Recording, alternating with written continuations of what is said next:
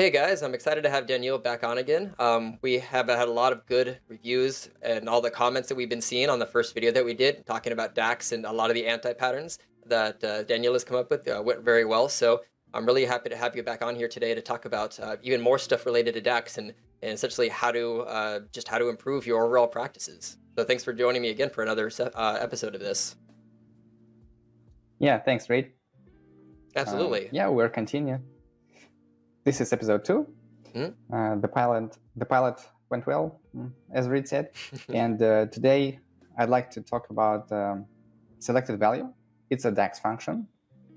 And it was introduced in 2017 or so, I believe. I think Reid was saying it was introduced to help with the what-if parameters. Because that's what's being used when it auto-generates that measure with the selected value. Exactly. Reid, do you remember what did we have to use before selected value was introduced? It was a little bit more complicated, so you'd have to usually do some type of an if statement. So like if has one value or an if error condition, you'd have to basically wrap it around yourself in some kind of a check to make sure that a unique value is being returned, because otherwise you might be hit with an error where it's multiple values are being returned when a single value should be selected. So it was possible, but yeah, it's kind of like syntax sugar, basically, in a way. Like it's a function that's now doing few steps for you when otherwise previously you used to have to write like a few different pieces and functions to get the same result. Yeah, that's right. So in case somebody's new to this function, I'm just gonna type what Reid was saying. So selected value equals, and then so it's the same as if has one value, and maybe let's use color as an example. Then what is it? Values, isn't it? Exactly. Yep. That returns a distinct column from whatever that originally was. Or in this case, because if it has one value, it's going to return a single, just the single value from it if it has a single, if the has one value check has been passed as true. Yeah. So even though values is a table function that can potentially return more than one value, here we're doing a check by using has one value, and that ensures that the values table will only have one row and one column. Yep. And as you might know, that means it's then going to be implicitly converted into a scalar value. Yep. And that's what makes the measure work. And for this too, you could also do like a min or a max, and both of those would still return the same thing, because either way, it's pointing to only a single row from that column, which would all convert back to that scalar value. Yeah, that's right. And I forgot when, but now you really can use min and max with strings. A few years ago, or maybe many years ago, you couldn't. Now you can. It was nice when they added string values to that, for sure. And I think you're right. It was about 2 or 3 years ago. Yeah. So yeah, the third parameter in if is what happens when there's more than one value. So let's just save it. And yeah, that's what we had to write before selected value. So now to write the same thing, you just need to do it like this: selected value, then get rid of this and this and this. And that's it. So this is much shorter now, right? Exactly. I think that's much nicer. And with any of the if-else statements, like selected value or if, you can also implicitly like return blank just by closing off the parentheses without even providing the else statement. If you don't really care about having anything else as well too. Yeah. Reid is right. So if we write it like this, then in case we've got more than one color, it's going to be blank.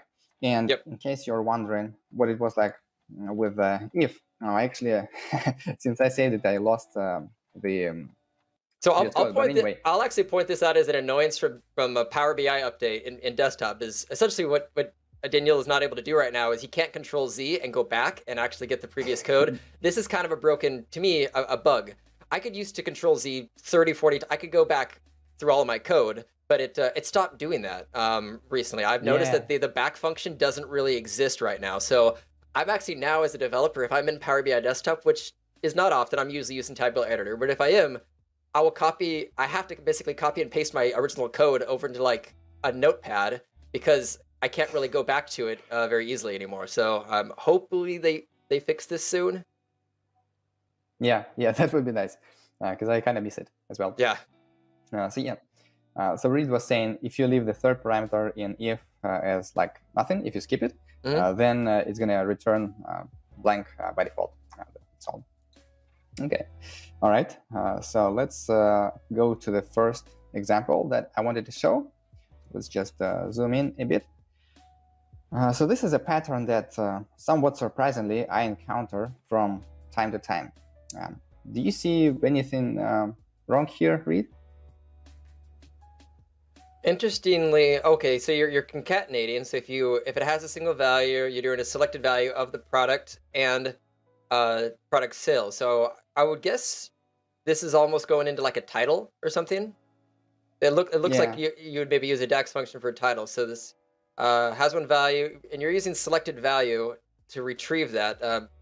Though when I've actually tested it, selected value does run some additional checks that have a bit of a performance cost versus just doing a min, a max, or a value. So that would be one thought I have there. So that's the first thing that I'm just noticing.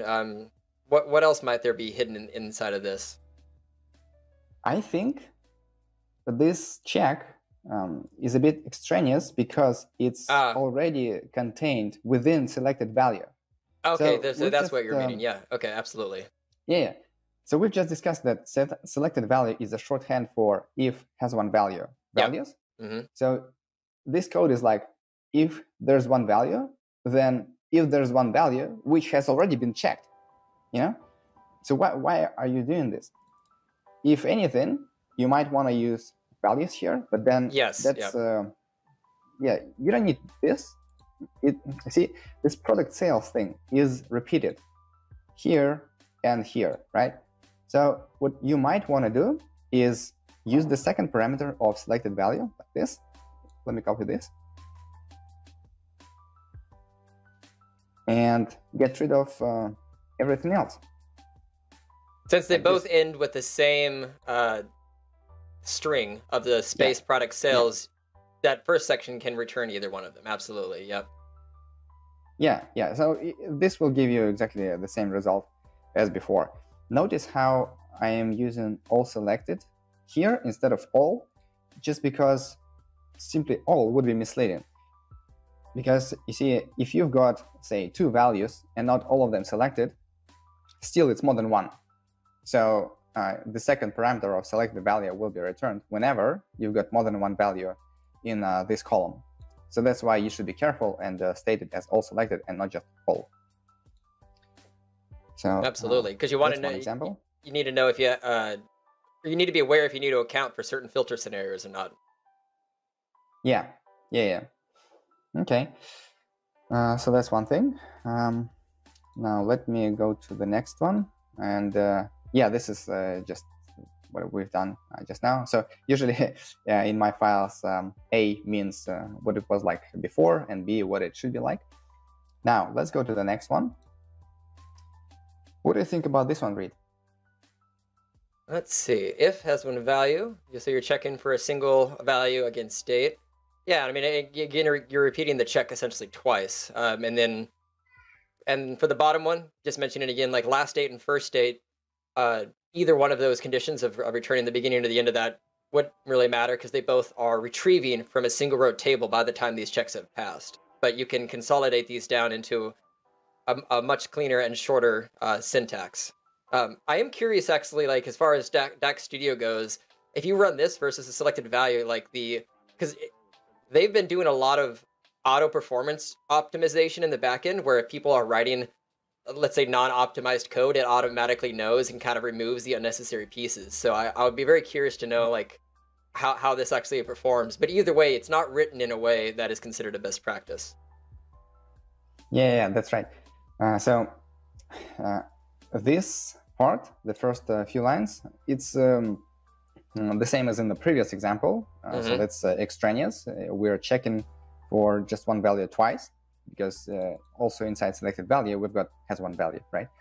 And then the difference between this example and the previous one is that as the third parameter in if, we are using last date, which returns the last date from this column, right? Now, if we think about last date will always return a single date, just one, no matter how many values there are in the date column in the current filter context. Now let's think about it some more. So if there's one value, would last date work? It would, right? Well, I guess if it has one value, yeah, because this is the alternative result. So that's the last date is being ran when there is more than one value, and it's fetching from now an array of dates that's available for it. Yeah. So theoretically, we could select the value to last date like this. It would still work. But then what's the point of having a last date twice? Exactly. You can just get rid of it like this, right? And then that's much cleaner. Now there's just one more thing. Maybe it's a personal, pet peeve of mine or something. Last date is a table function. While it works completely fine here, I would prefer a scalar value just because it's going to be a measure, right? So last date will give you a table with one column and one row, which usually is used as a calculate filter. Like it has a 2, 3, and I was saying it has a performance cost as well too. I think Marco and Alberto had a great article on this where you need to understand the difference between table and filter functions for dates and which one you want to use. Because if your goal is to retrieve a scalar function, a scalar value, why are you using a table function versus say min or max, which would also fetch the earliest or latest date, but perform faster? Yeah, that's right. And just to let the viewers know, I don't show these examples to read in advance, and yet he has made the same suggestion as I was going to do. So if we go to example 2b, we'll see max of date. That's what Reed suggested. We should just use max instead of this. And what I'll do is, for people tuning in, once this gets published, there will be a link to the it was in the last 6 months or so, I swear, on SQL BI, but they had a great video or article specifically on kind of separating the two functions, table and list, for date functions in Power BI. So I'll make sure to link you guys to that. It's a good article to read on understanding these because it goes a long way in performance optimization and tuning for your measures. Now, Reed was saying that we need to check for has one value when we're using the values table function, because if there is more than one value in a table and we're trying to return it in a measure, then we'll get an error. So let me illustrate this.